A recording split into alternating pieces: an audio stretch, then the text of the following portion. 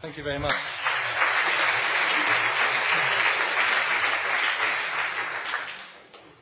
I think I just want to follow on for a minute here by what Professor Hewitt said about the connection between Harry Messel and radiotelemetry, and particularly because I'm using crocodiles as examples in my talk. And of course, both of these things, telemetry and crocodile research, were pioneered by Harry Messel. In the 1960s, I believe, Professor Messel came to Australia to test radio transmitters on crocodiles, just to test them in very harsh environments. And what he found was that there weren't any crocodiles left. And that really started a lot of wildlife conservation on crocodiles, not only in Australia, but it extended internationally. And Professor Messel also was the chairman of the Crocodile Specialist Group, which is an IUCN organisation that now oversees the conservation of crocodiles. So I'm very pleased to be speaking on radiotelemetry and a bit about crocodiles in front of Harry Messel. So thank you, Harry, on my behalf and on behalf of the scientific community in general. So what I'll talk about today is I'll give you a very broad introduction which deals with interactions. All living systems interact with one another and with the environment. And we read in the newspapers every day these days that environments change, humans change environments. And it's exactly that A drives all evolution. The natural systems we see today are the results of interactions with the environment. And human impact is just one factor that changes the environment. So I'll give you a broad introduction to that. And then make clear the need to understand not only the environment but also interactions between living organisms and the environment. And that's, of course, essential in preserving the Earth and preserving the human species and our lifestyle. And how does telemetry fit in this? Telemetry consists of radio transmitters that give a signal that is received remotely. It provides the link between what happens in nature and what we can understand as humans. So we can study wildlife in undisturbed circumstances using telemetry. And then I finish up giving you 3 examples I was involved in the last few years. And each of these examples deals with one particular aspect of telemetry. One is looking at an invasive species. I'll make the point that invasive species are nothing but an alteration of the environment that is human-induced. So as humans, we need to manage the environment. We have to understand the impact of what we do to a natural environment. I'll talk a bit about physiology, and I use crocodiles as an example. Physiology, of course, tells, or it represents the capacity of animals to live in their environment, the capacity, the hardware, if you like, how they can respond to the environment and what they can tolerate or not tolerate.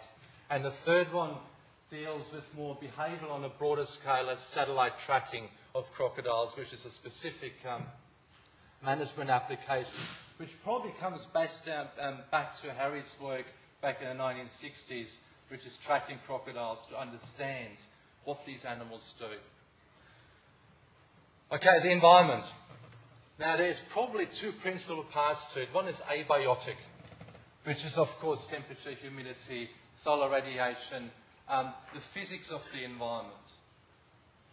And in response to changes to that, there's the organismal environment. Now, as organisms, and we know that, as we get dressed in the mornings, we think about how cold is it going to be, I put a jumper on. We interact with the environment all the time. So as an organism, we're not independent from the environment. The environment will have an effect on us in a specific way, but we will have an effect on other organisms as well. So in my example is prey. In our case, if we want to continue the human example, it could be animals for food. It could be our simple pets. It could be urban wildlife. So as an organism, we influence other organisms. But we are also influenced by a third group of organisms. The point I'm getting at is that there's a complex interaction between organisms, but also the environment will affect each of these organisms differentially. So what you have is a situation of a second-order differential, if you like.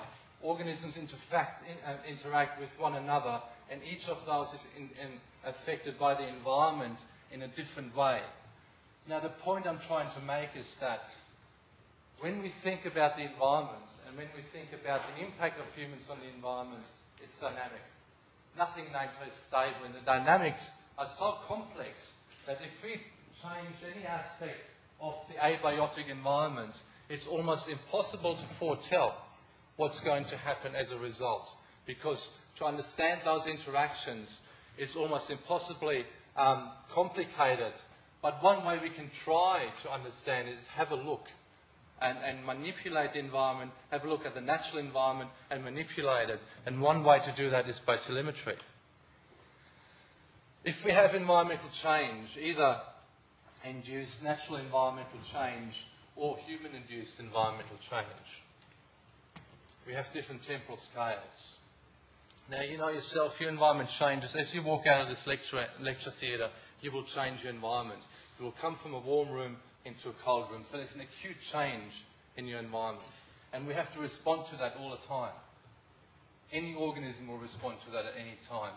And then there's greater temporal scales of change. There's daily changes, day and night, sunshine and darkness. There are seasonal changes. And then what I put down as geological changes over millions of years. But there's also cycles, if you look at climate, over tens and hundreds and thousands of years. So what you have is superimposed on one on the other is longer-term changes, and on top of that are shorter-term changes. So you have, if you like, a Fourier series of all these different periodicities superimposed on one another. And that really makes the environment. And I think the point is clear. We're not dealing with something that's stable. And what we're looking at, if you look at any sort of natural environment, we're looking at a response over evolutionary time to change. The responses, of course, can happen, as if you look at an individual organism, can happen at a number of levels. Behaviour.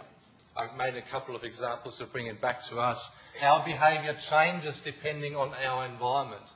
Seasonal changes, for example, bring about different behaviours. We change our insulation in our clothing. Our behaviour, we seek heat, we avoid heat every day. We stand in the sun on a cold day, we go in the shade on a warm day. So behaviour is extremely important, but not only in a direct sense to the abiotic environment, also towards the abiotic environment. Interaction between organisms. With organisms, that is of course animals, plants, and microorganisms, and interaction between those makes up the whole ecological network that maintains the whole system. Go back to what I said before. You take any of an aspect of that ecological network out, you change the whole interactions. Suddenly your differential equations, if you like, are all changed because the interactions will change. And that's really the danger of modifying environments, but it's also the crux to understanding it. Because change, as I said, is the crux to drive evolution. It's the very stimulus, if you like. And then lastly, physiology. That's, as I said before, it determines the capacity of animals. What can animals tolerate? For example, you know, as humans, if you have a fever and your body temperature rises above 42 or so degrees, 41 degrees, you're close to death. You're at the end of your capacity. Your body, your physiology cannot handle that increased temperature. Other animals can. So each individual or each organism and species has different ranges of capacities. And that's why it's important to have a look at physiology of animals, to know what to expect from that animal, or to know what that animal is capable of. Now let me talk about temperature a little bit more, because temperature is a curious parameter. It's so easily measured, and its importance is so ubiquitous. Anything that happens in your bodies, in any organism's body, is dependent on temperature. Now look at yourself simply as a bag of animated chemicals. That's all you are. It's thousands upon thousands of biochemical reactions. They're all tied in with each other. They all have to occur at certain rates, at certain times, in certain parts of your bodies. You know, for example, some diseases come about if you lack certain enzymes, that means there's an imbalance in your body. And at the same time, temperature will affect the rates of all those biochemical reactions. That's why you will die if your body temperature will rise above 42 degrees, because the temperature effect on a lot of your biochemical reactions will be negative. It'll cause the reactions to decline, and therefore your system breaks down. So temperature is probably one of the most important biochemical environmental variables. Of course, temperature is also, when we look at climate change and climate, it's the variable we look at. Now, the reason why, for example, fevers are so important or so detrimental is because proteins in nature. Fever has evolved to the nature of proteins of pathogens, for example. But of course, if that fever or the temperature is too great, your proteome proteins will break down. And in the same way, all organisms will respond to environmental temperatures. Now, don't forget that mammals like us and birds are probably the only animals that are endothermic, that produce their own metabolic heat. And we try to regulate our internal temperature. But 99% of all animals, or all organisms on Earth, are what's called ectothermic. Their internal temperature will depend on environmental temperature and behavior. That, of course, means that environmental temperature will also impact their internal workings, their whole biochemistry to a much greater extent than in an endotherm like mammals and birds. But don't forget, we are the exception, the others are the rule. So all physiological rate functions are temperature dependent. Now, use temperature as a particular example because you read so much about it with global warming and so on and so forth, and because it is so important in biological functions. But it provides a great example of how changes in an abiotic parameter, temperature, will affect biotic life. And I'll come back to temperature when I talk about one of my examples. Now let's have another quick look at this, and the point I want to bring across here is that simply how differently animals react, how different animals or organisms will respond.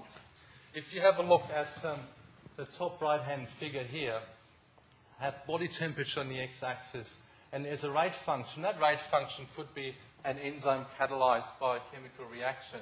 It could be the rate of muscle contraction. It could be your heart rate or cardiovascular function. And what happens is there's an optimal temperature range at which all of these things happen at a rate that fits together, that make the organism work optimally. And the top figure could probably be fairly much representative of mammals or humans, where there's a very narrow peak.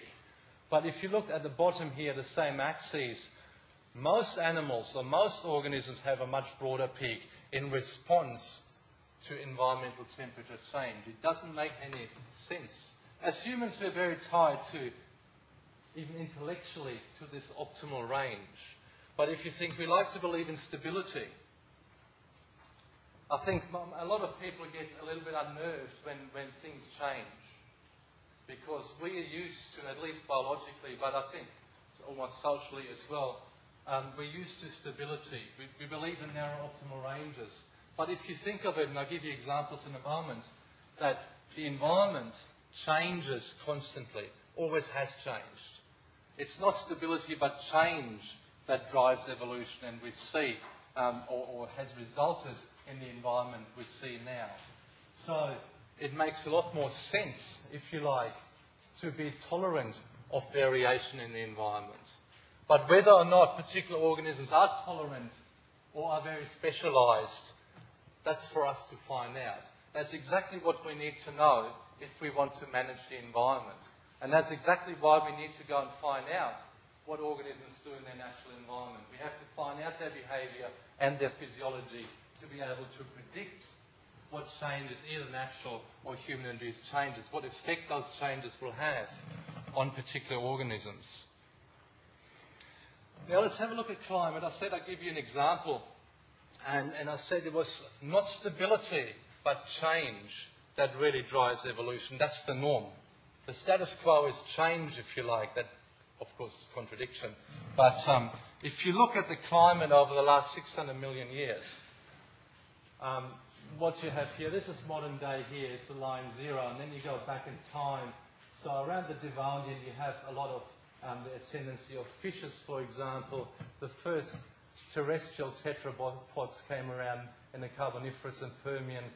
Triassic, Jurassic, Cretaceous was the age of the dinosaurs, and there was a huge mass extinction at the boundary between the Cretaceous and the Tertiary, and then in modern time it's what's often called the rise of the mammals. Now, what I'd like you to take away from this picture is the variability, the huge variability. This is some average global temperatures. So it's a grand average of global temperatures, and there's a variability of 12 degrees.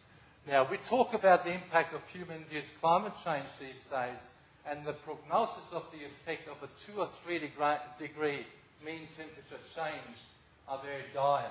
Now, you have a look at history, at geological history, and what you see is that the variability that naturally occurred at a geological timescale was huge. So what we see today, what we see, all animal life we see today, I concentrate on animals, this is of course true for plants as well, is a result of evolution against this backdrop of climate. Now, if you want to zoom in a little bit on like the last 20,000 years, what you see, even at a much shorter time scale, what you see is a very big variation in climate. Have a look at this. This is modern day here. So everything is expressed as a change from modern day averages. This is interesting. This little blip here is interesting. It's the Little Ice Age around 1300, 1400 AD that caused, for example, Viking settlements in Greenland to disappear. It caused famine in Europe because the climate became colder. So in written history, we have this event of a climate change. If you look at, for example, about 2,000 years ago, you look at some old Roman settlements in the Mediterranean. There were harbour cities. I'm thinking of places like Ephesus and those big old Roman cities. They're built on a harbour. You look at it now, they're about a kilometre away from the sea. That's because, of course, back then, climate was much warmer, so the sea levels were much higher. Now, what I'm trying to say is that even within human history, there is a lot of occurrence of climate change. What I'm not saying is I'm not belittling the effect of climate change. The effect is pretty massive. But what I'm saying is natural systems are dynamic. Natural systems have evolved to deal with climate change. And the point of these figures is to show you that climate change happens at different timescales and all the time. And that's what we need to understand. How do natural systems respond to change? Climate change is a great example, but there's, of course, other changes. And just to make the point a little bit stronger that human-induced climate change is not to be neglected, if you have a look at these figures, they're from the UN figures. If you have a look at the red line here, that's actually observed temperature over the last 150 years. And look at this grey line here, that's the model. It's a climate model that predicts climate change from natural causes alone. So it can explain a lot of the climate change up to the 1970s. So if you then run this same model and just model the predicted impact of human activity on climate, you can see it doesn't predict this so well, but it predicts this increase very well from the 1970s onwards. So put these two together and you have very powerful modelling, climate modelling, that explains these patterns. And what we see, of course, very dramatically here is this almost linear increase in again, average temperatures relative to 1960, to the long-term average. And you see this dramatic increase, which, of course, akin to what I said before, will have a major effect on the interaction between organisms. If you think back to the slide I showed you with the arrows going down to organisms and prey and predator, so each part of that ecological network will be affected differentially by that climate change. And the challenge now lies in understanding how. We need to manage. What we do, we don't, as humans, we don't only change climate, we also change the environment. And what we need to do, we need not forget that we are part of the environment as well, of course.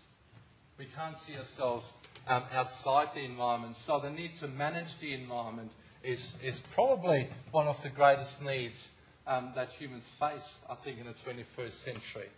It's not only climate. We do things like have monocultures. We change the environment in such a dramatic way that we totally destroy that interaction.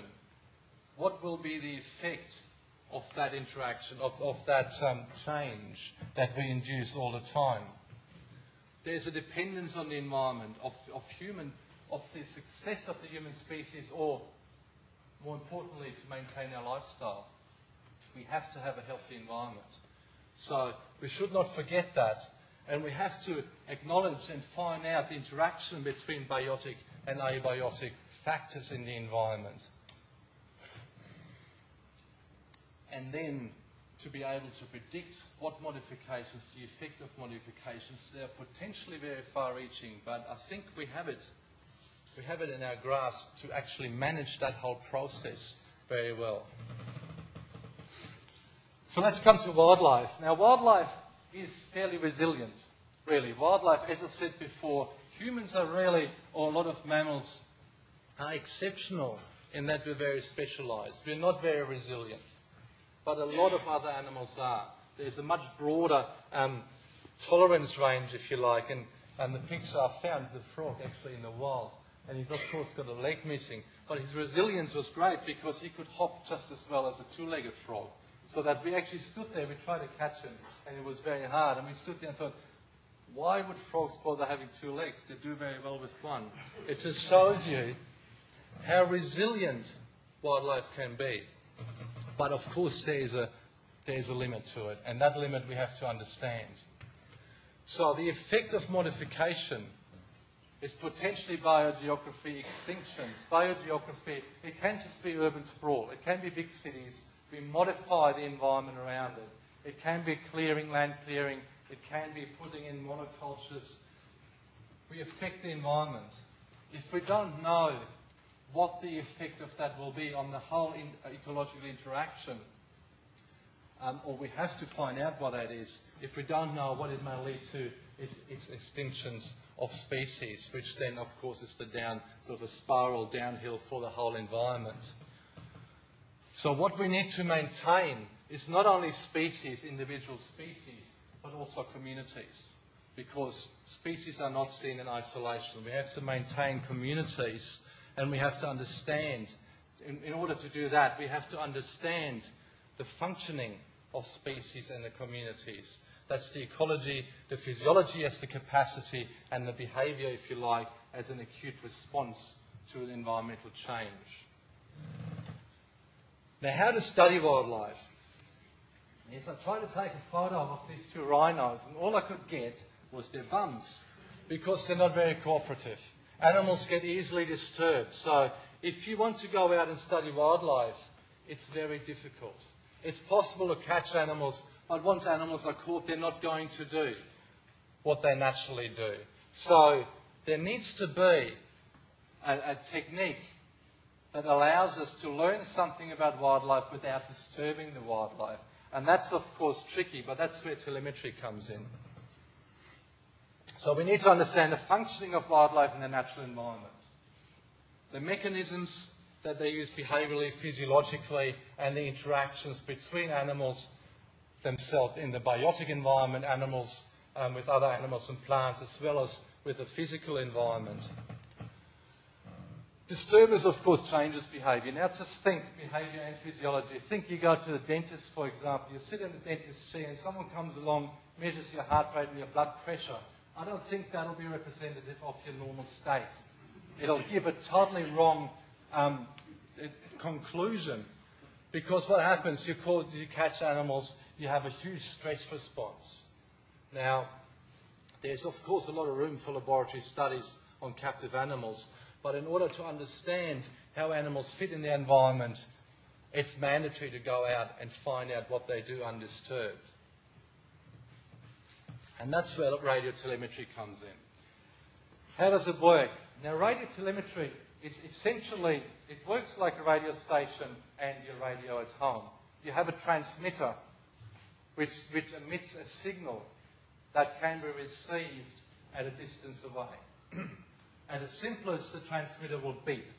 It emits beeps, and 100 meters, a kilometer away, you can receive that beep. So what you can do, you can deploy a transmitter onto an animal and receive the signal, and that transmitter will tell you something about the animal. It'll tell you at the simplest level where the animal is. But then there's some quite sophisticated technology that'll tell you a number of things about the physiology of the animal as well, and I'll come back to that. The crux here is that you can learn something about the animals while they're out there doing their own thing without being disturbed. Of course, you have to catch the animal once to put the transmitter on. But after that, you can then study the animals without any disturbance. I'll give you an example now. This is a fairly typical sort of billabong in North Queensland on Cape York, actually. I'll show you a map in a moment. Now, let's imagine there is a crocodile in this billabong. Now, let's imagine you wanted to find out what that crocodile does all day in the billabong. Now, you wouldn't want to get too close to it. So if you manage to catch the animal and put a radio transmitter on its back, and then that radio transmitter will send a signal up to several kilometres away. There'll be an antenna that receives it, and then you have a receiver. So that way, if you wanted to know where the crocodile goes all day, you wouldn't have to go too close. You could do it from a distance away and simply track it. And that's the simplest application of radio telemetry. It's simply, if you manage to get that transmitter onto that crocodile, you can learn a lot about the animal without ever disturbing it again. And that's really the idea behind it.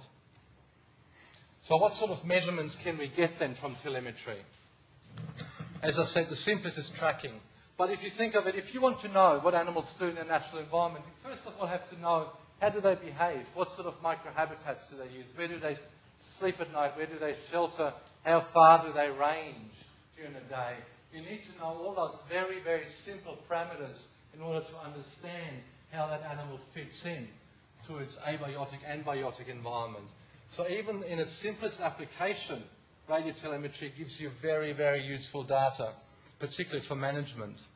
You have transmitters, for example, that only emit signals when they're actually moving. So you have a switch in that detects movement. So you then can study things like daily activity patterns. You get a signal when the animal's moving, so you know the times of day, for example, the animals are moving. You can know, for example, in hibernating mammals, when those animals go into hibernation because they don't move. So that's really an extension of simply tracking. A little bit more sophisticated, you can measure the physiological states of the animal, and one of the most common application is temperature telemetry. And you simply have a transmitter, and the rate of the signal depends on the temperature of the transmitter. And that gives you an idea, if you put that transmitter inside the animal, it gives you an idea of the temperature of the animal at the time. You can measure a number of cardiovascular parameters. Each heartbeat generates a voltage, and you can pick that up with the transmitter so that the transmitter beeps every time the heart beats. So you can start from the very simply tracking, to some quite sophisticated applications to learn something about the physiological state of the animal in their natural environment. And I'll give you examples of all of these in the examples I go through. A second area probably associated, it's not strictly speaking telemetry, it's called archival telemetry, it's an archive. So what you do, you deploy a device called a data logger often that contains a sensor but also information storage capacity. So it's like a little computer, has a little computer memory in it. And again, the most common application is temperature. A temperature sensor with a memory included. So the data logger, as it's called, records its own data. Now, the downside of this, of course, is you have to retrieve the unit. With radio transmitters, you can get information from the animals without, strictly speaking, having to get the transmitter back. But with these data loggers, you have to get them back. And the important thing of not having to get transmitters back is that you can let them fall off, for example, so you don't have to recapture the animal. Or if you implant them in the body cavity, and I'll give you an example, you can simply leave them in there. So it's a much easier way. Just a couple of examples of temperature loggers. This is the model that came out. Now this is just a standard Australian 20-cent coin. And this little thing looks like a camera battery. Is a temperature data logger. And it has enough memory to store, if it records a temperature every 5 minutes, it has enough memory to store those data collected over 4 weeks. So even though it's very small, it has a great capacity. Now, they were not invented for wildlife tracking or anything like that. They were invented for the food industry. So you monitor shipments of food and you can download the data to see if the food heated up beyond health standard levels. But they're great to use to put into animals to learn about their body temperature. The other thing is they're very cheap and they're very hardy. They're just a stainless steel case. They're only about $20, so you can put a lot of these out into animals. Another application is what's called a time depth recorder, for example, which is a little computer that has its own memory in here, and it contains a pressure sensor. So you can put this on animals and on aquatic animals, and the pressure sensor will give you a measurement of the diving depth of animals. So if you're looking at aquatic animals such as marine turtles or again crocodiles, what you can get is a very good idea of their daily behavior, how they dive and how they come to the surface. And you can then link that to other measurements you have, for example, temperature. So you can build one upon the other using this sort of technology. So that brings me to my first example. And my first example is a simple application of radio tracking.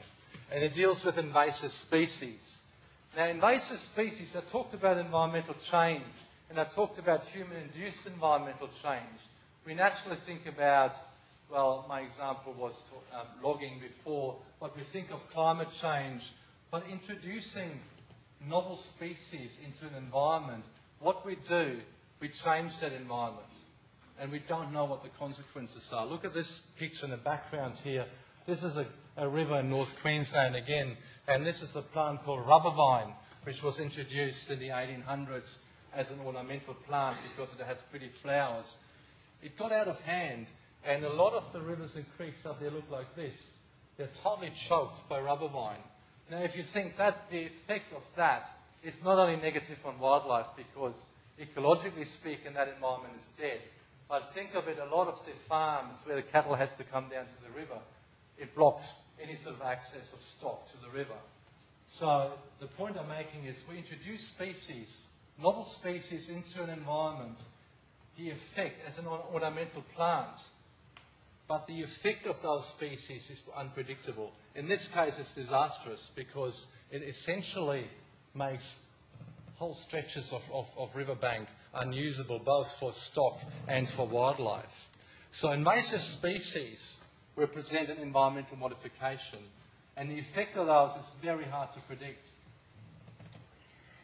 It's a global problem. You probably just think of wherever you come, if you're not from Australia, Europe and US and Asia all have their problems with introduced species, and often the effect is very detrimental, particularly waterborne plants, but also animals.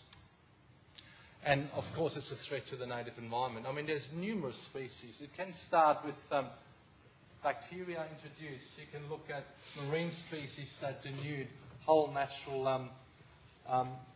naturally occurring resources in marine ecosystems.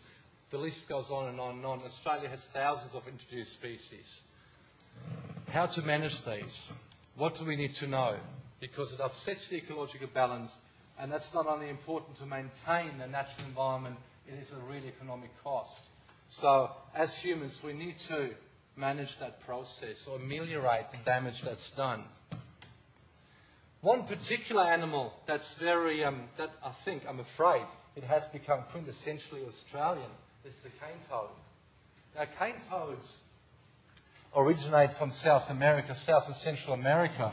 And they were introduced to Australia in the 1930s. So they're not only introduced to Australia, but around the world as a control for a sugar beetle, a beetle that ate sugarcane. Now, the observation was that cane toads in a natural habitat ate that beetle. Now, what do you think happens? In this natural habitat, with all those interactions in place, the toad occurs with all the environmental impact which is specific to the toad and all the ecological interactions. You take that toad out and put it somewhere else, what do you reckon happens? Exactly. It does something completely different. It never ate the beetle, but it ate everything else. So that's a great example. If you do things without realizing those interactions, the effects are unpredictable. So let me tell you a bit about cane toads in Australia. Now, this is a picture of Kakadu National Park. I'll show you a map in a moment. That's the north of Australia. And what happens is this is the origin of the cane toad in South Central America. And the cane toad was introduced in 1935 up here in North Queensland. Now, just to orientate yourself, this is Sydney down here. It's Brisbane here. It's about 1,000 kilometres between the two. So it's a fair way up north, and the equator is probably up here. So cane toads were introduced here in a big sugarcane growing area. Now, cane toads actually didn't come directly from South America. They were first introduced in a lot of the Pacific Islands, and I think the cane toads that were introduced to Australia came from Hawaii. Anyway, so 1935, this is the range of cane toads as of 1996, where that, or 1995, where that diagram was taken. These little bits toads are actually never established. But what happened just this year? Toads moved through here and are now going to Kakadu. Now, I don't know how much you know about Australia, but Kakadu is one of those holy grails in Australia. It's a huge and fairly much pristine wetland. And everyone was always very paranoid. What's going to happen if cane toads move in? One thing about cane toads is they're very toxic. They have eggs and larvae that are extremely toxic when eaten, not only to most other animals, if not all. And the toad itself, as you can see up here, it has these big venom glands at the back of the head. So if native animals eat it, they'll die. And that's the real fear of cane toads, that'll simply eliminate a lot of the native species. And especially in places like this. Now, Australia is a pretty arid place. This may be the tropics, but it's really dry most of the time, except in the wet season. Now, cane toads made it through this sort of arid region and now find this cane toad heaven in Kakadu National Park, which is just this huge wetland, which dries up as well, but there'll always be standing water. So that's just an example, or sort of a broad picture of how toads fit in. Now, how could you control cane toads? Now, what you need to know, first of all, is what do they do? What do they do all day? When do they move? What sort of habitats do they like? How far do they move? What sort of environmental conditions do they need to disperse, to move? So it's very basic questions that need to be known before any sort of control measure can be introduced. And that's a little study I was involved in some years ago, to simply use telemetry and find out the everyday life of a toad, particularly if they move directionally, if they moved randomly, what sort of habitats they used. So how far do they use per unit time? Where do they shelter? Can you sort of predict where toads will actually end up settling on the grounds of the natural environment? So what I did, you use little transmitters and you put them with a waist strap around the waist of the toads. And this is just again my 20-cent piece here, and that's the transmitter you use. It's very small. By and large, the size of transmitters really depends on the battery that's inside. So a transmitter like that, that's very small, probably only has a lifespan of maybe 2 or 3 months. But the larger the battery, the longer the transmitter will work, and the longer periods you can monitor the animals. And you have a very long antenna that extends the range of the signal quite considerably.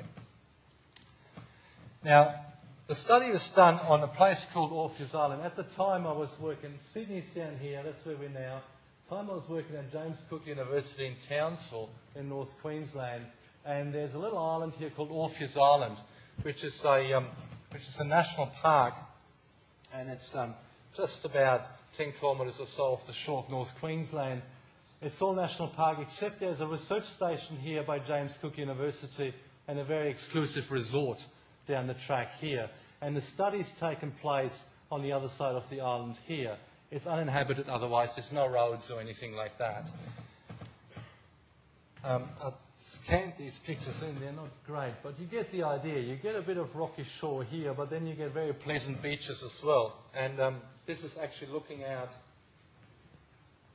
My campsite was right here, so it was right on the beach, and it's looking across a place called Phantom Island and the Palm Islands down here. Now, the Palm Islands are an interesting case because in the 1940s, 50s, 60s, a lot of the indigenous people from the interior of Australia were basically herded in and put onto Palm Island, or forcibly relocated, I suppose. And it's now one of the more troubled spots in Australia, but it's another great example of a disturbance that the impact of which is hard to predict.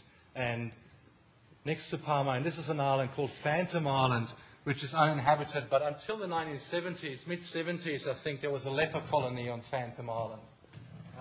And the leper colony had some pens on Orpheus Island here. It's off limits, you're not allowed to go. But I snuck over there one day just to have a quick look, and it's quite eerie. You're still seeing those big graveyards and all the buildings that are there, and only abandoned about 30 years ago. So it's an interesting area in Australia. And what I'll do, I'll get these little dinghies and I'll drive around from the research station. It'll be about an hour's drive, or I get dropped off by a bigger boat. I'll take all my water and my food with me and get picked up a week later, and to study these cane toads, just to track cane toads. And I did that for about 18 months. Every month I spent a week on Orpheus Island, which sounds pretty idyllic. But, I mean, I'll tell you the truth, I got pretty sick of it, because if you spend a week in summer on a tropical island like that, you have march flies, you have mosquitoes, you have sand flies. You don't have showers, you've got sand everywhere. You get pretty jack of it. But it was still good. So if you go inland from the beach, what you find is it's fairly dry bush, fairly dense. But there's no standing water, except after the wet season you have big puddles forming in here, and that's where the toads breed. There's lots of frogs and lots of other wildlife on there as well. And the idea was to study, really looked at the small-scale movement of those toads. What sort of shelters do they use? What times of year do they move? Monitor the environment and relate environmental variables to their behaviour. A fairly simple sort of ecological study. I apologise for the photo of myself. It's the only one I had someone radio tracking. But that's what you look like when you radio track. And what you have is an antenna, a handheld antenna in a hand here, and a receiver and an earphone here. And your transmitter's on the toad. And what you do, for example, you track the toad and find its location every day or twice a day over a period of months. So you get an idea of long-term movements. So you just walk around and find the animal and get a GPS reading on it. And that's the simplest application. I did my honours degree in Sydney Uni here, and I did radio tracking of echidnas. I don't know if you know what echidnas are. Those little things look like hedgehogs, but they're not hedgehogs. They have lots of spines. But I did that in a national park just north of Sydney. And you sort of attract a lot of attention when you sort of walk around with your antenna, and people always think you're either looking for lost jewellery or whatever. So anyway, you look like a bit of a fool, but it's very, very effective to track these animals. So what sort of data do we get? You look at movement, and one obvious thing is amphibians and toads in particular lose water very quickly. Now their skin acts as an open water surface. That means it's the same as having a bowl of water out. A toad will lose water at the same rate. There's absolutely no resistance to water loss. So toads in particular are very much threatened by desiccation. Some frog species have evolved sort of waxy layers that actually reduce the water loss, not so toads. So one obvious thing to do is have a look at soil moisture, because the animals, of course, they don't climb trees, they're always on the ground, and plot that over distance moved overnight. A very simple parameter, very useful though, to predict when and where toads are going to move and disperse. And you see there's a very good relationship. Of course, there's an asymptote here because there's a maximum distance a toad can move overnight, but when it's very dry, they stay put. A really interesting question is the movement of a toad. Do they know where they go, or do they just stay put? And then there's a lot of literature from the 70s and 80s that sort of said that toads actually had a home site and they moved around and then came back to the same spot all the time. So they show up this homing behaviour. So one thing I was interested in is, well, is it random or do they know where they go? And of course that makes a difference. If it's random, it's unpredictable. It makes it harder to manage. If they know where to go, if they always come back to the same place, it potentially makes it easier to manage the toads in terms of eradicating them. So if you look here, the red line is the actual observed movement just on a coordinate system here. It's just distance moved in two directions. So this is the movement that's actually measured. That's just one example. And what you can do, you can generate a random walk model that simply generates random distances and random angles the toads move. And by and large, really, what you find out, that toads move totally randomly. They absolutely have no design, they just move around. There is no difference between a random walk model, which is a randomly generated toad-like walk, and the walk of a real toad. So, and I even went so far as to calculate how often they ended up at the same place where they started randomly and was at the same frequency. So you learn something from this very simple tracking. You learn something about the animal, what they do, and how they utilise their environment. In the case of the toad here, at least in terms of hopping, it's random. But it's not random in terms of if you looked at it over a larger time scale over a year. This is simply the proportion of nights toads come out and move. They come out in the open from their shelter and move over months like January to December. And what I've plotted is simply soil moisture of a movement. And you see there's a very clear pattern, a very seasonal pattern of movement. So again, if you wanted to think about any sort of control measure, you probably, if you wanted to get toads in the hop, so to speak, you wouldn't come out in October or November. You'll do it in April or May when there's most activity. So that's just my simplest example of how you can use radiotelemetry to learn something about animals. Now, the next thing, what I'm really more interested in, or my particular liking, is to look at the capacity. What capacity have animals got to respond to changes in their environment? So it's the physiology and the biochemistry. Now, a lot of that work, of course, is laboratory work, but you need to find out nonetheless, what do animals do in their natural environment? What are they exposed to, or what do they expose themselves to in the natural environment, and how does their physiology respond to, for example, temperature, to diving, to a number of environmental parameters? Now, my second example then looks at physiology. What are animals capable of? What are they not capable of? What's the framework within which they can operate? So, for example, biochemistry, metabolism. Metabolism is ubiquitous and is one of the most important functions is how to get energy and essential products in your body from food. So metabolism. Cardiovascular function. We all know how important the cardiovascular system is. Your cardiovascular system supplies oxygen to all your cells, it supplies nutrients, it takes away waste. And heart rate in particular in vertebrates determines how much blood is pumped out and how active your cardiovascular system is in response to the environment and your behaviour. Muscle function is, of course, just a protein function, two proteins sliding along each other, and all proteins are, for example, temperature dependent.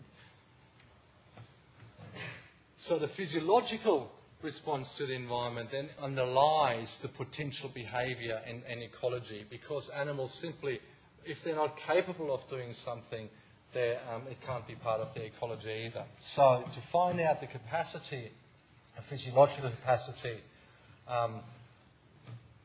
in terms of and using telemetry. This is one example. Now, I measured temperature telemetry before, and most of the time, like a transmitter will give you a regular beep, a tracking transmitter. In a temperature transmitter, there's a thermistor, what's called a thermistor inside the transmitter, that modulates the signal depending on the temperature the transmitter is at.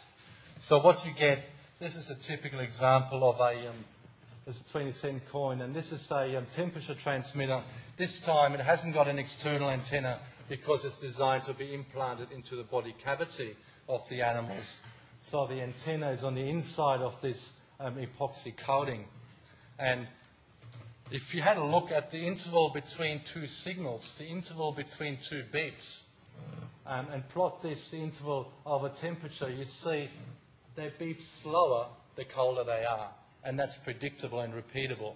So you can measure the interval between two beeps from your transmitter and then determine the temperature within 0.1 of a degree. So it's a very accurate way to measure temperature, and in this case, in my example here, the internal temperature of organisms. The second physiological application of telemetry is measuring heart rate. There's recently just been a development to measure blood flow, in particular blood vessels as well, by telemetry, which is not commercially available and very complicated. But heart rate telemetry is tricky, but it's possible. So, and I said before, you have a heart, it contracts. That muscle contraction is a result of nerve depolarization, which generates a voltage. And that voltage is picked up by the transmitter. So the transmitter looks like this. This is coated again in a waterproof coating, but it has two electrodes attached to it. So you essentially have a voltage meter, which is your transmitter, and two electrodes that trigger the transmitter, and then a big antenna. And the transmitting part, of course, sends that signal to your receiver. So, for example, if you have a lizard like this is a bearded dragon, which is one of the most charismatic lizards. I think they're very popular in the pet trade in the US and Europe in particular. But they have a heart that beats. So, and what you can do is then put a transmitter, put two electrodes. Oops, something very loud. You put two electrodes on either side of the heart and put the transmitter on the back. And what happens, there's a voltage generated by each heartbeat, which is, in a species like this, probably between 50 and 200 microvolts. And the transmitters are sensitive enough to pick that up. And so each time the heart beats, the transmitter will fire. So you're standing remotely a kilometre away, and you hear your transmitter fire, and each signal corresponds to a heartbeat in this animal. So that's the electrodes are tunneled under the skin. They don't sit on the surface. So you make an incision here and tunnel them underneath the skin. So everything's well sealed, but the transmitter is usually external. Okay, now, the model organism for these studies on physiology are crocodiles. Now, crocodiles are great model organisms because for a number of reasons. There's the importance of crocodiles in conservation. They're a top predator in lots of ecological systems. So that makes them ecologically important. They're commercially valuable because their skins and meat fetch a very high price. And I think that's sort of led Harry Messel to the first conservation movement on crocodiles because they're almost hunted to extinction. And the third thing, they're large enough and you can put lots of hardware into them, which makes them very good. Let me say a few words about crocodiles. Now, crocodiles are archosaurs. Archosaurs are a group of animals that includes dinosaurs, birds, and crocodiles. There's 23 species worldwide, and mainly because of their commercial value, but also because they're potentially harmful to humans, most of them are threatened or endangered. Actually, some species really making a good comeback, thanks to international efforts by the IUCN. Now, most crocodiles are tropical. There's a couple of temperate species of alligator, the Chinese alligator and American alligators. And in Australia, we have two species. One's endemic, that is, it only occurs in Australia, and the other one occurs throughout the Indo-Pacific. Now, just let me say a few words about archosaurs, which is quite interesting, and that again makes crocodiles scientifically interesting.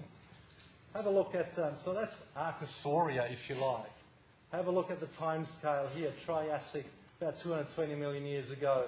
Jurassic, about 150 million years ago. 65 million years ago. The age of dinosaurs up here. And what you have, there's a common ancestor somewhere in here of birds, crocodiles, dinosaurs, and pterosaurs. So in that sense, there's one line that goes towards the crocodilians, and another lineage that goes towards pterosaurs, dinosaurs, and birds. Now, the ancestor may have looked like this, maybe not, but it's a good picture.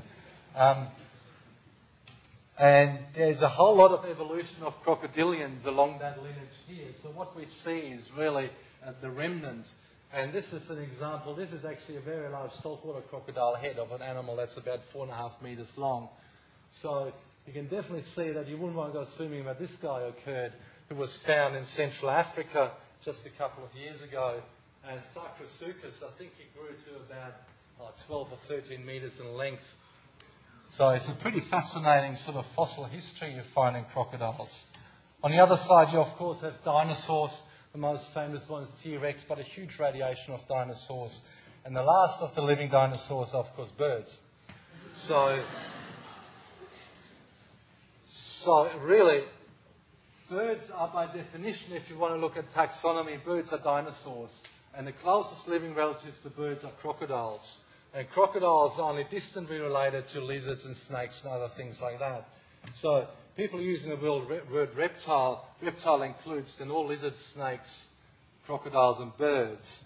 But crocodiles and birds belong to a much tighter group called the archosaurs. Now, the two species that occur in Australia are Crocodylus porosus, or the saltwater crocodile, which is the largest living crocodile. I think the largest ever substantiated record was 7 meters. But I mean, usually they're much smaller, or at least they're smaller these days, because all the large ones were shot out in the 1960s. This is the distribution, or the original distribution of these animals, Northern Australia, throughout the Indo-Pacific and into Asia here. I think the populations are going quite well in Australia again now, but the status of the animals is quite varied over its range. The second animal is Crocodylus johnsoni, which is a freshwater crocodile. It grows to about 3 meters. Again, lots of them are smaller. It's very common. It's one of only 2 or 3 species in the world that's not endangered or threatened. So there's plenty of freshies, as they're known, and they only occur in the north of Australia. They do occur in saltwater as well, but they usually occur as sort of inland billabongs. The thing about crocodiles is, like birds, they have salt glands. They have glands on their tongue that allows them to go in salt water, and they excrete almost crystals of salt just to maintain their body. And in a constant concentration, they can excrete salt, similar to a lot of shorebirds do that. So that allows them to live in salt water for as long as they like. Okay, now, this study, again, this time we're up here. This is Cape York Peninsula, which is a pretty fascinating area in Australia. It's one of the last frontiers, as people say, although lots of tourists drive up there nowadays. But what you find in Australia, you have along the east coast, you have the Great Dividing Range, which is very close to the coast. And that means all the rivers running east are very short. You don't have, they're very fast flowing and short rivers. So it's not very good habitat for crocodiles, although historically crocodiles extended down to south of Rockhampton here. But these days you're probably hard pressed to find any in this area. And most of the crocodiles are up here near Darwin, Northern Territory, and this is Kakadu National Park up here. But Lakefield National Park, which is this area up here, the difference is that the mountain range actually goes further inland. So in this area you get some fairly long rivers that drain into Princess Charlotte Bay. So what happens, because they're slow flowing over winter, which is the dry season, it's a monsoonal climate, so you have summer wet season and winter dry season. Rather than the water all flowing in the oceans and the rivers drying up, you have a lot of water holes and billabongs that remain. And some of them are kilometres long and up to 20, 30 metres deep. So you essentially have permanent water in here, which is quite unusual for the East Coast. Now, and it looks a bit like this. So some of the water holes are overgrown by various water plants. But by and large, the Australian tropics are not what you imagine the tropics to look like. They're dry tropics, by and large. So it's fairly arid. And this is a typical picture of a dried up creek bed. So most of the areas look like this. So you don't have lush tropical rainforest. You do in places, but by and large it's a fairly arid environment. But then you have these water holes, these deeper holes in creeks that remain over the dry season, and that's where all the crocodiles congregate. And the way to catch freshwater crocodiles is with set nets, which you can see one here. And then you take a boat and you simply check the nets. Now, because there's saltwater crocodiles around, you don't go in the water. If there weren't any, you could go in the water and just prod the animals and chase them into the nets. It's quite a lot of fun, really. But in this case, we just did it out of a boat, and then you pick up the animals. And that's a nice adult freshwater crocodile that we put a lot of hardware onto it. So what happens then, this is a fairly remote place. Often we just camp out in the bush. Sometimes we stay in stations, cattle stations or ranger stations. We'll set up a surgery in the bush, because what we need to do is surgically implant a temperature transmitter in the inside of the animal. And the other thing is to put a heart rate transmitter on the outside of the animal to measure the heart rate. Now, that sounds really easy, but it's actually really tricky, because the physics are easy. You have something that generates a voltage every now and then, you just have to measure it.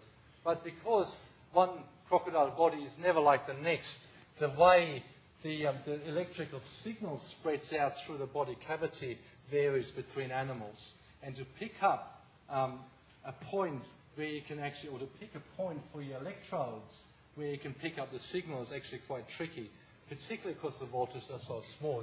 50, 60 microvolts is the lowest you can pick up. So what we've got here is it's called a power lab, which is like a computerized oscilloscope, if you like, a computerized recording system, and a little amplifier to amplify the voltages so we can measure them, connected to a laptop computer, and we're just measuring ECGs of animals to find good spots to put our electrodes. And then what's going to happen is we run the electrode wires under the skin from back here to wherever we find a good spot on either side of the heart, and suture them in place and seal the holes with super glue, and then tape the transmitter over the tail. Now, once we've done that, you have to implant the temperature measuring transmitter into the body cavity, and that's done surgically. You just cut in the side of the animal, actually. Because the other curious thing about crocodiles is they have ribs on their stomach, belly ribs as they're called, and they're thought to strengthen the ventral surface because the animals rub on the ground, move on the ground a lot. So you can't cut in there because you'd have to cut through the ribs, which are cartilage. So we'll go in the side, and that's the peritoneal lining you can see there. You cut through there, pop the transmitter in, and stitch them back up. Now, you've seen that photo I showed you before with me holding the antenna, and that's of course very tedious because you have to be there all the time and record your signals, especially when you want to record heart rates or temperature, because what you need to do, you've got to measure the interval between two beats to get your temperature. And it's a very tedious thing if you want a temperature every 5 minutes, because you're there for hours and hours and hours with your stopwatch or whatever. So what we devised is this system of automatic recording. Again, we use this power lab here, which is the computerized recording system hooked up to a laptop computer. And these are telemetry receivers that receive the signal, and they're connected to this power lab. These are connected to a 12-volt truck battery, which runs on 12-volt DC. But then there's an inverter in between that converts the DC voltage to an AC voltage to run these units here. In theory, in the lab, when I set it up, it worked beautifully. In the field, it was a nightmare, because nothing worked. There was interference, and we got it to work in the end, and it was actually really good, because what you ended up with, the truck battery ended up running this whole system for 12 hours. So we had to swap them over every 12 hours. But you get a computer file in the end that contains all your signals. And you had, essentially, you had a heartbeat with each telemetry signal, and it was recorded on a chart, if you like, an electronic chart. So you could just download it on, or it was downloaded on your computer, and it was actually a very neat way to monitor the animals and the physiology of the animals. Okay, there's our crocodile, or one of them. So what we did, we put one of those time depth recorders. Remember I showed you that picture of that little computer that measured the pressure? We put it on the back. That's just a neoprene jacket that is more or less, if the time depth recorder falls off, we can find it again, because they're very expensive. They're about $2,000 or $3,000 each. And if we don't find it again, we can't download the data. Remember, it was what's called an archival telemetry, so it stored all its own data. And that's why we put a tracking transmitter onto the time depth recorder, so we can, if it fell off, we could find it wherever it was. Then we put a temperature transmitter into the internal body cavity of the animal, so we can get internal temperature. And then we put a heart rate transmitter on the back of the animal. Now you get the idea that crocodiles are great. Anything smaller couldn't handle all the hardware, but crocodiles are great because the total percentage of body weight of all these things would be way less than 5%. They're all very small, so relative to the animal size, it really is negligible. What do we find? What sort of data do we get? Just a simple readout from one of these time depth recorders. This is diving depth, that's the surface. Time of day, this is just one example. So you can see activity patterns of the animals. You know, some animals actually dive for 2 or 3 hours at a time, totally voluntary. They just sit on the ground, and you can see at what time of day they become active, probably early morning. They're not very active at night. And that's quite contrary to what people believe. People always believe that crocodiles were active. They warm up in the morning, then they become active in the afternoon and evening. Not so. So if you have a look at this, it relates activity to body temperature. Now, the blue is activity.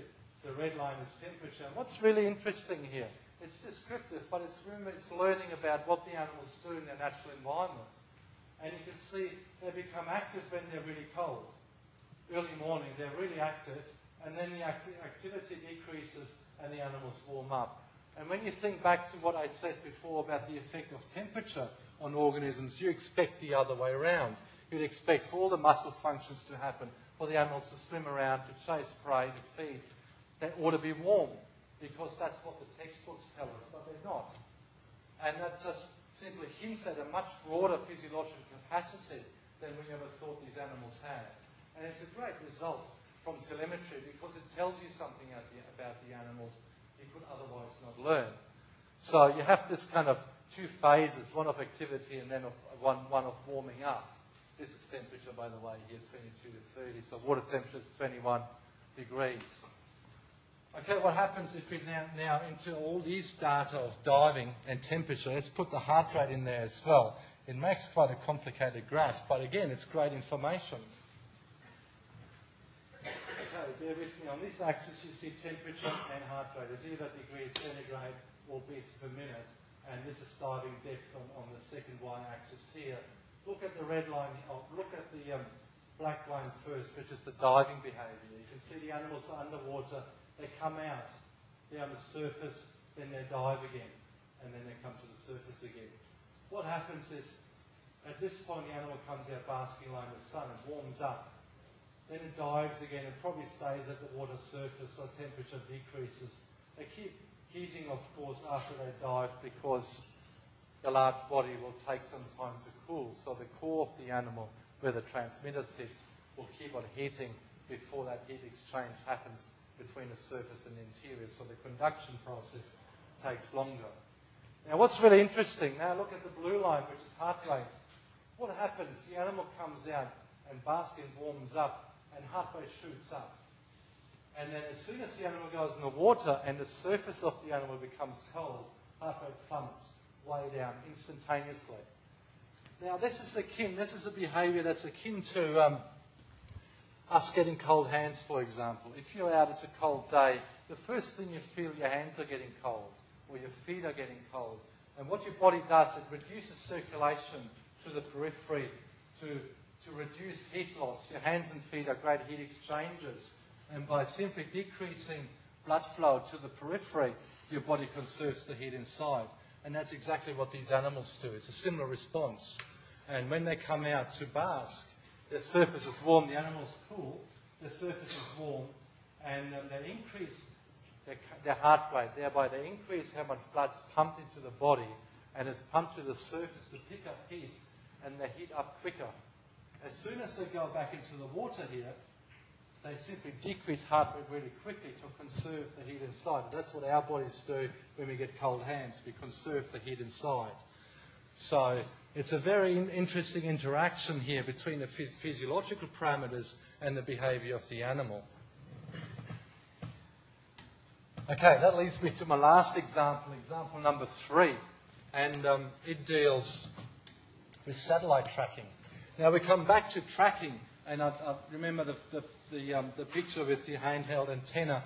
Now there's more sophisticated ways to do this, and particular animals that move long distances, and that's, as the name suggests, by satellite.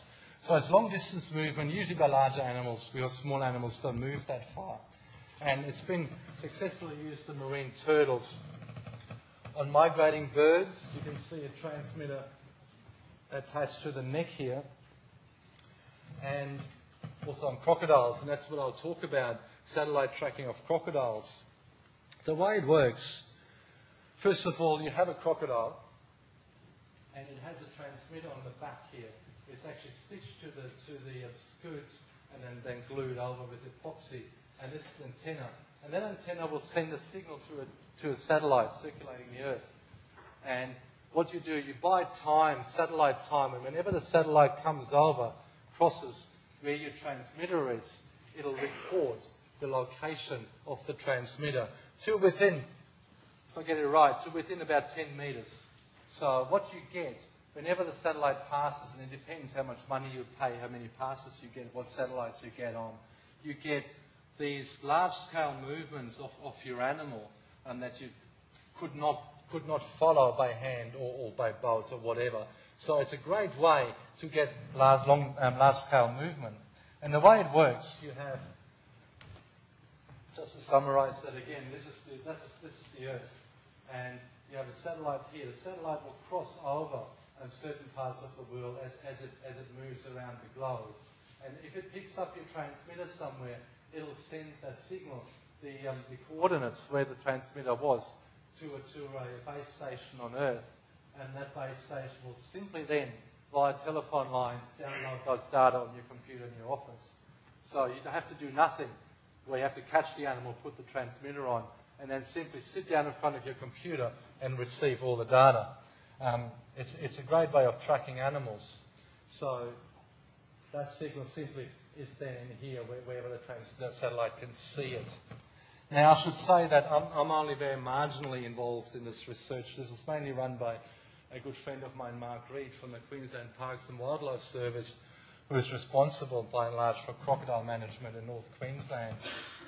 And there's another character here you may know or may not know, or may want to know or not know, which is the intrepid Australian crocodile hunter, Steve Irwin, who actually funds quite a lot of this research. Now, one thing, whether or not you like Steve's shows on television, he actually puts his money where his mouth is, and he actually funds a lot of this wildlife research. And Mark and Steve have worked together a fair bit. And this is a crocodile just caught. This is a 4.5 metre male. It's at Lakefield National Park. Now, I just want to show you a couple of those tracking records. This is again on Cape York Peninsula. Remember that little triangle sticking up in the north of Australia.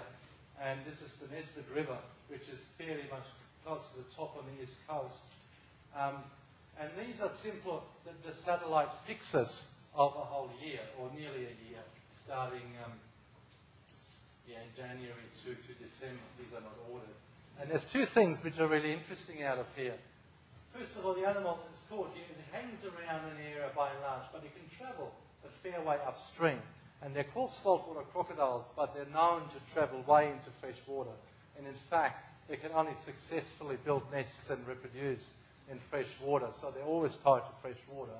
The other thing is they can move out to sea a fair distance. So this animal, for example, moved out to sea a kilometre or two here, and on the same day or same month, you find it way up in the fresh water. So they're very highly mobile animals. And that's really important for management. I'll show you another one here. This is a 2.5 metre male called Banana. I didn't name it. It was captured up here and relocated 60 kilometres further south. It was released here. Now the interesting thing is, there's the green September, this happened in September, so look at the green triangles. In the same month, it moved back about 30 kilometres, and then in October, which are the blue ones, it moved back to where it was captured. But then subsequently, it simply moved back down and back up.